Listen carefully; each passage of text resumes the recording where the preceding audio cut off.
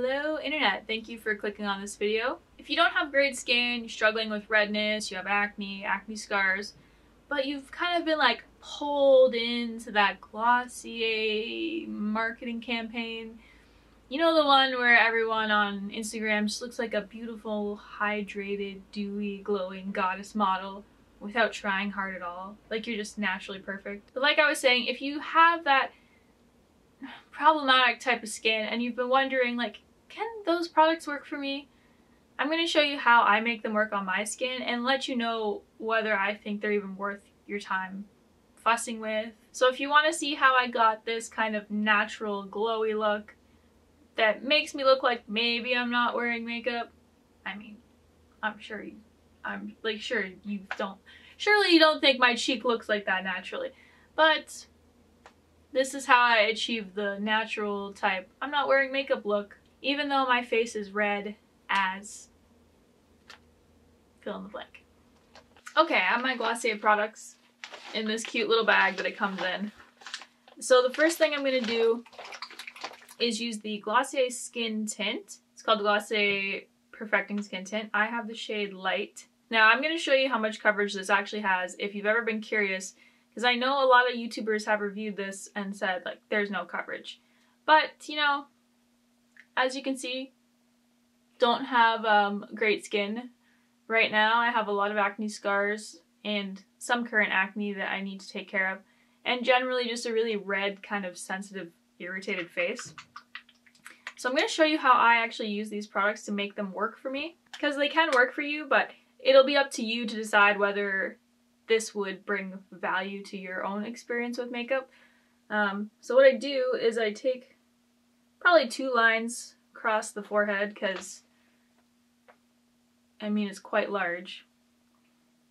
Every time I say I have a big forehead, people are like, no you don't. I'm like, I literally have the definition of a 5 head. Like, take my 4 fingers and my thumb and that's my forehead. Like, you don't have to be nice.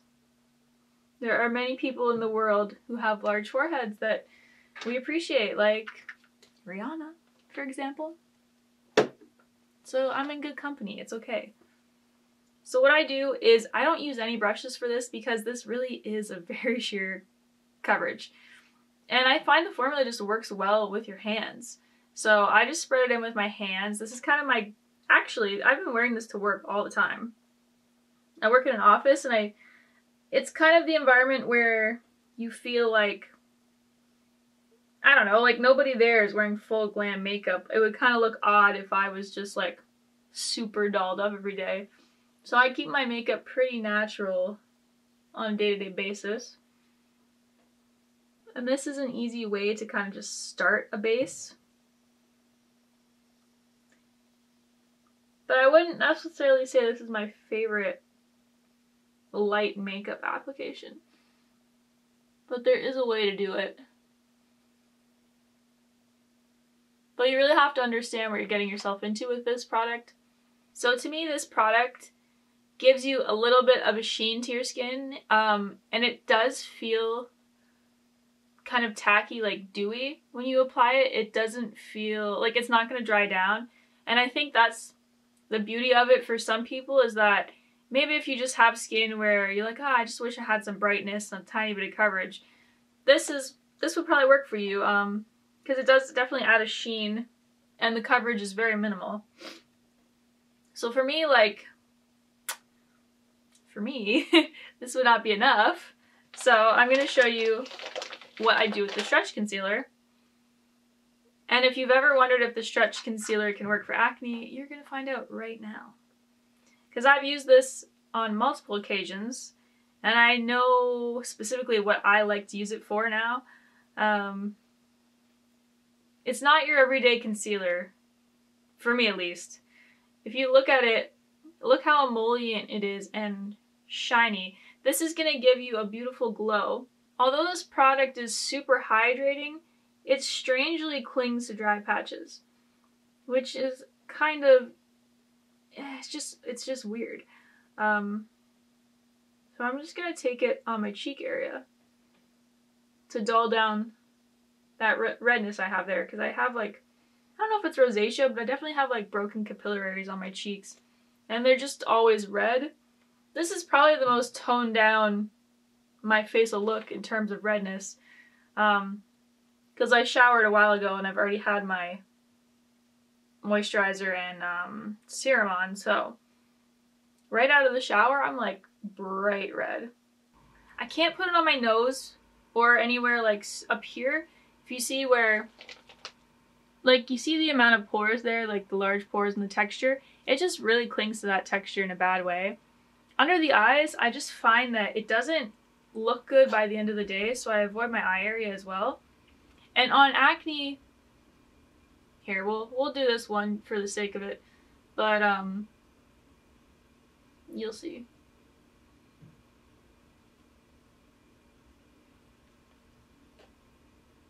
Like, if you see there, it really doesn't add enough coverage for acne spots for me for it to be workable. And like I said before, it oddly will cling to dry patches even though it's so emollient. So I just don't use it for acne.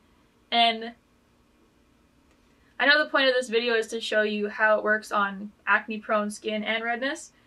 So if you came here to this video to see how this would perform to cover your acne, my verdict on it is don't buy it for acne coverage because I just don't think it's your best option. But if you already have it and you want to see how you can use it, I mean, this is the tutorial for you.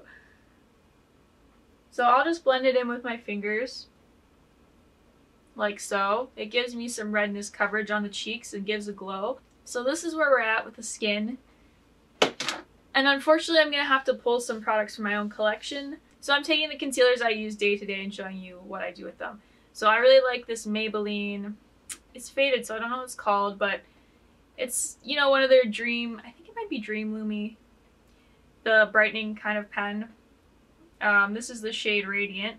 And then I also really like the Maybelline Fit Me concealer. I think it's a good everyday concealer that doesn't look heavy, looks really good on the skin, really nice blended out as a foundation.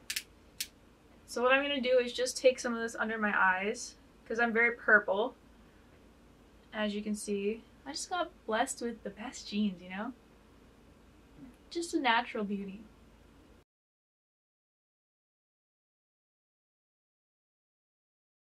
So that's where we're at with this concealer. And then I'll just put a little bit of Fit Me on. You don't really need to do this. You can just pick one or the other, because this is a natural look. But I just want a tiny bit more coverage in certain areas. And like, you can see my nose doesn't look great today. I really struggle with this area texture wise. So it tends to have products settle there and get kind of flaky.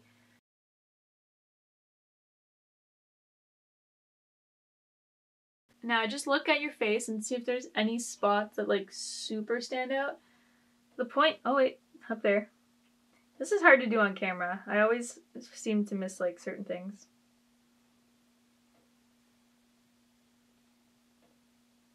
Everything over here, just gonna leave it because the point of this is to be natural and look like skin.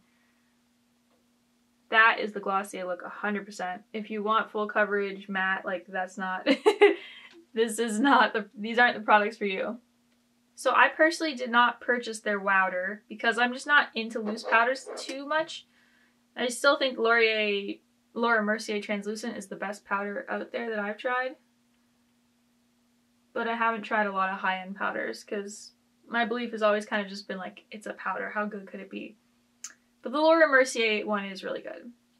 What I'm using now is the Glossier Cloud Paint Seamless Cheek Color, and this is in the shade Beam. This is kind of an orangey color. And I think this one also is applied best with the hands because you can really mesh it into your skin. And you might be thinking like, you just covered that area so it wouldn't look as red, and now you're putting red on it. This is true. You know, sometimes during my other routines, I actually don't put on blush if I have like a natural look going, because my cheeks probably will get red enough during the days where it's like I don't look super washed out if I'm not wearing blush. A lot of times I'll just wear bronzer. But for the sake of this, I don't have a bronzer. I don't know, I don't think Glossier makes a bronzer. But the point of this is to show you that you can easily go in between these products and layer. Like, I can just put some more stretch concealer on top of that if I think that I put on too much of the blush. And now we're going to move on to Halo Scope. My Halo Scope is looking really grimy. This is in the shade Moonstone. I think this is the best for my skin tone color. It's the lightest one they have. For this, through my experimentation with this product, you're not going to want to swipe this on if you have issues that I have. If you've already done work covering stuff up, you're not going to want to swipe it on. This is more so if you have perfect skin and maybe you're not wearing makeup, then you can swipe it on. But it will pull up your makeup, so I would just work it around with the finger and then you're just going to tap it on. Now this product is very different from a lot of things you might use because it is quite like a balm. Think about it if you kind of just put a little bit of a thinner consistency Vaseline on your face. Like, it will give you kind of that intense glowy shine because it is not going to dry down at all. It's not going to set. It's going to feel sticky all day. So that's something you're not interested in, then wouldn't recommend buying it. But it can give you a very beautiful finish. Like, it really can. If you're looking for that kind of glass skin trend. I'm going to put some under my eyebrows. Typically don't really like doing this. You can also put it on your eyelids. I'll do that for the sake of this video, but like this shit is going to crease. Especially if you have oily eyelids like me. Powder eyeshadow creases on me if I'm not using a primer. So I know this is going to crease on me, but it's the point of the video, is to show the products. So this is what it would be like to have a whole Glossier eye.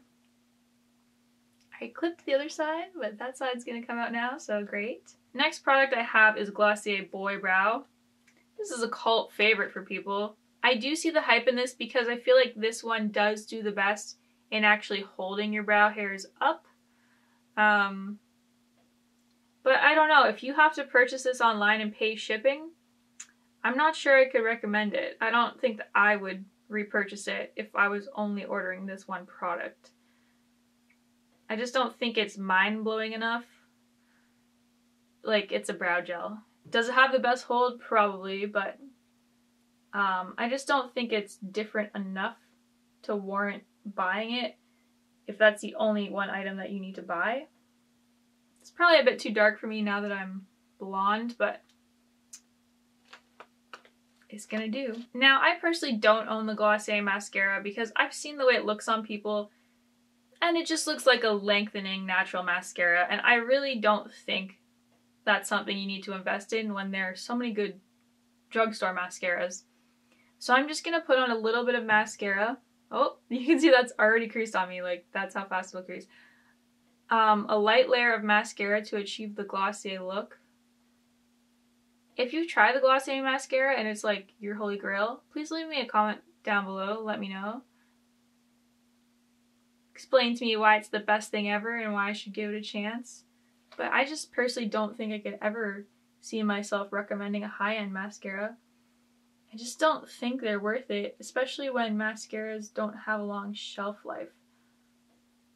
If you're supposed to get rid of them within 3 months, I just can't see like spending money on a Dior mascara. It just doesn't make sense to me.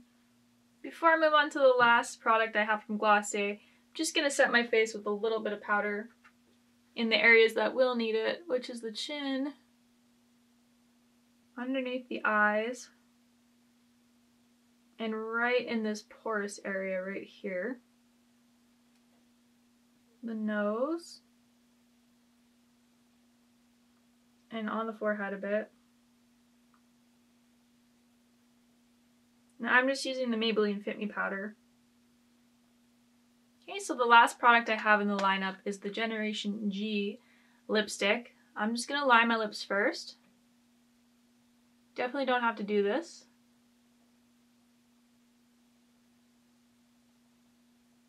This is the Glossier Generation G, I think it's called Generation G matte lipstick in the shade Cake. Now, I like the idea of this one swipe, two swipes.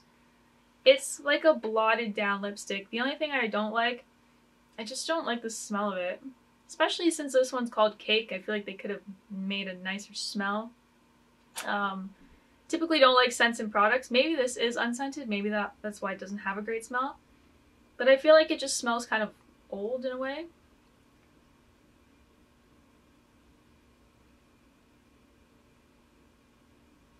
And it just gives you like a nice blotted, I didn't try too hard type of look.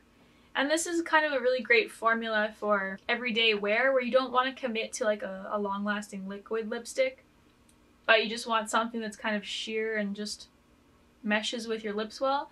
The only thing I'll say about this is that I find it quite drying on my lips. I don't know, throughout the day, I don't know if it's just me and I'm neurotic, but I'll find that it feels dry, so I'll just kind of like keep moving my lips together, and maybe that makes it more dry.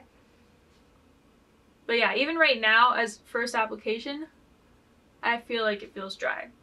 But then again, when I started, my lips were kind of dry anyway. Typically I would put a gloss on top of it. I use the Fenty Gloss Bomb, but it's in my coat pocket, so I'm not gonna get it. I'm just gonna put on a little bit of petroleum jelly.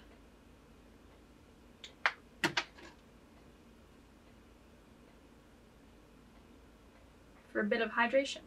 Alright guys, this is the finished look. Very dewy, very natural looking. You can see real skin through, that's a freckle. You can see imperfections. You can see that it's already creasing in my eyes. Alright guys, thank you so much for tuning into this video. Please leave a comment down below letting me know if you've tried any Glossier products, if you like them, if you have acne, if you find that they work for you or not. Do they break you out? Let the other people who might be reading the comments know too, because that's helpful. I hope you took something away from this video, and I want you to remember, don't just make up your face, make up your mind too, and I will see you next time. Thanks. Ooh, that was a weird wave. That was okay. Bye-bye. Another weird wave. Okay. Just bye. Am I out of focus this whole video? I think I'm probably out of focus this entire video. I filmed this video 2 times already. First time, it was overexposed and it made me look like I had perfect skin, which just, you can't talk about how you have acne and redness and then your face doesn't look like it has acne or redness. That's a pet peeve of mine on YouTube. People are like, ew, look how gross this looks on my skin, and you're just like, you literally look flawless, but okay. Show me how gross it looks then. Turn the lighting down. Stop using a filter. I don't know what your tricks are. If you have a whole fucking lighting setup in your house like it's a movie fucking set, like obviously you're gonna look good. Anyway, show me a natural light or something. But, what was I saying? Oh, second time I filmed this, my heater was just making this horrible buzzing sound the entire time. So, we're on to the third time. Sitting here in the cold, shivering to death, but I did it. I made it through. And I made this video, so I hope you like it.